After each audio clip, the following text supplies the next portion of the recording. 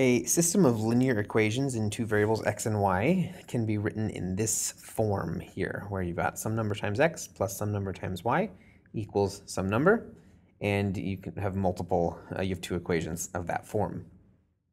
So this here is the system of equations.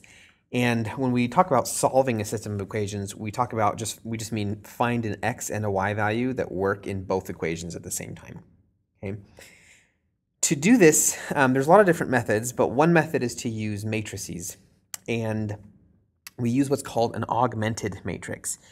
And an augmented matrix is just a matrix that lists the coefficients of these equations, okay, and then what they're equal to, what those expressions are equal to on the right. So the A, B, and C in the first row, so that first row represents the first equation, and the D, E, F is the second row, represents the second equation. This is what's called the augmented matrix, and we can do things with this matrix. The thing that we're going to care about when getting the solution of this system is putting it in reduced form, and the form is actually called reduced row echelon form, and I'm going to write that here just so that we're comfortable with the next thing that we see. Reduced row echelon form. Now this phrase is not super important. What is important is to know that this is often abbreviated as RREF. Okay?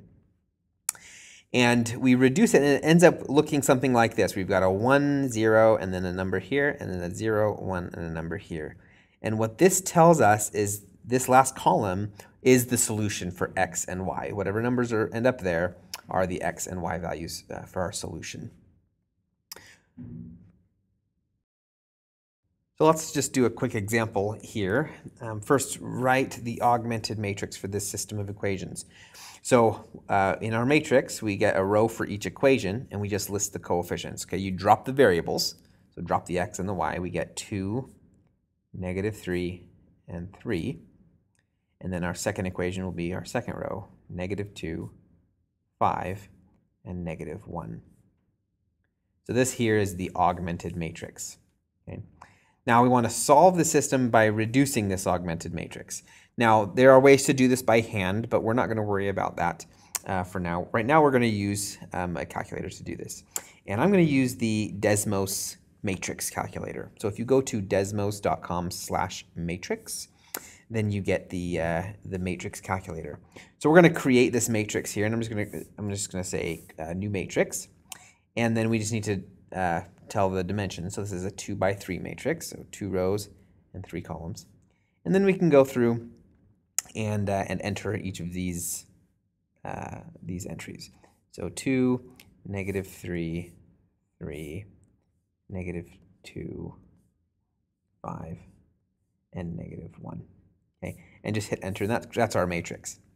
And then to reduce it, you can see down here there's this button, RREF. Okay, that's the button that's going to reduce it for us. So we click that, and then you see in parentheses it asks for the matrix. And I'm going to go, this is matrix A that I just typed in. So I just type in A, and that gives me my RREF.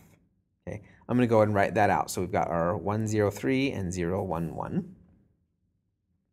103 and 011.